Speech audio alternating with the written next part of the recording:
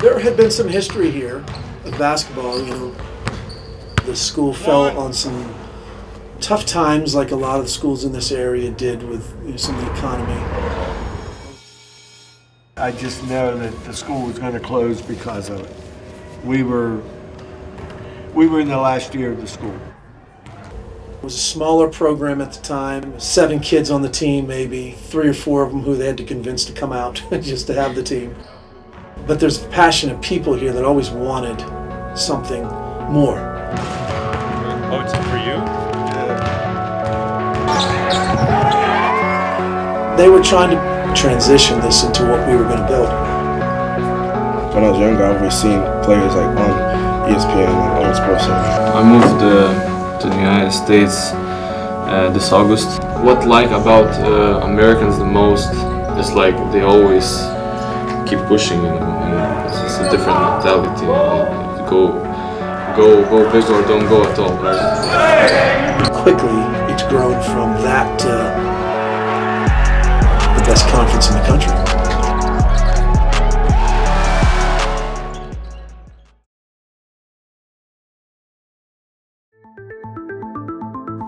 "2022 marks the 50th anniversary of Title IX.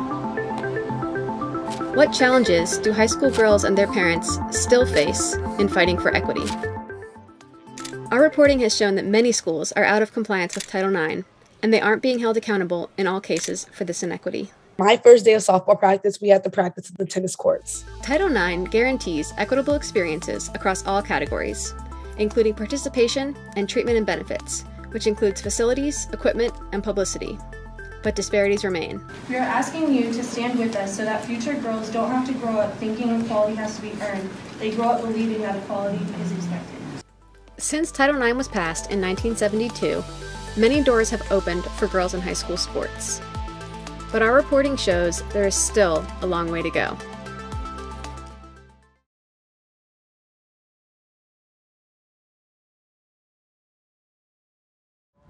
Oh, la pandemia pues fue muy difícil. It was very difficult times. Porque nos afectó a todos. Because it affected all of us. Prácticamente nosotros las madres que tenemos niños. For us who have children. Porque perdimos nuestro trabajo. I lost my job. Some of us lost our jobs. I lost the job because I couldn't find anybody to help me watch my children like they used to before. But seeing that there's still a community in need, understanding that people still require resources to walk back into the community. Today we served over 200 cars. She needs another one. Can we get one more? Yes, we got you, all right? Used to be a dope dealer. So as I told you, I just did a 180 and switched everything around, and after dope, it's gotta be hope, because I put poison in the communities, destruction, violence, drugs. Now I'm putting light, food. Now you talking, baby. Now we talking, baby. Let's work.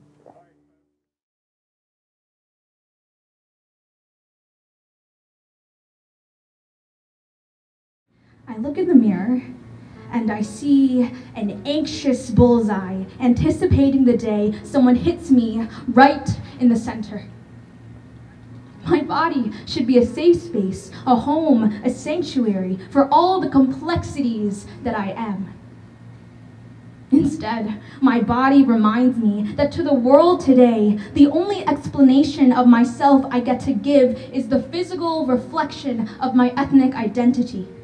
As one of the oldest immigration communities, the AAPI people had to survive a brutal history in the past 150 years.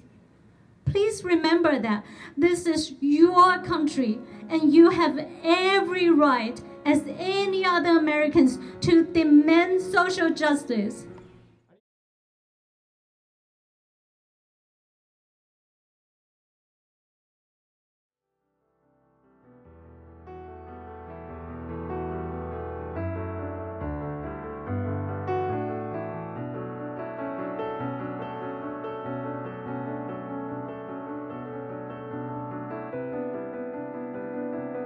When we talk about economics, when we talk about politics, when we talk about social situation, we're talking about a design within society. And the artist is always at the core of design in society. That's what the artist is about, giving a new vision, giving us that which we would not have without his or her presence.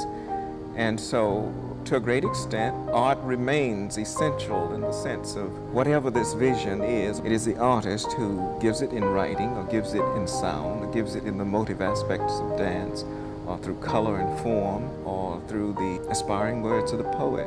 And in order for us to have a better life, we must eventually go back to lifestyling. And the artist dedicates his life to enhancing the quality of life in his community, and that's what art is about in general.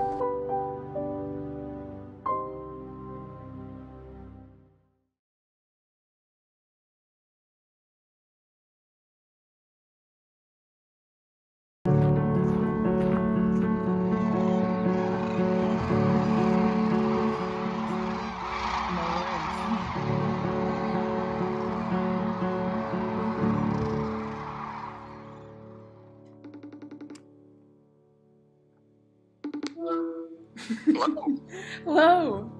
How's it going? Good, how are you? Good. Alright, I have some questions for you. Okay. Did you know that 80% of all the world's cranes descend on the Platte River? I actually did know that, yes. I didn't even know there were 80 cranes. I meant, are you comfortable sleeping in a van? Yes. Are you willing to produce the music for this film?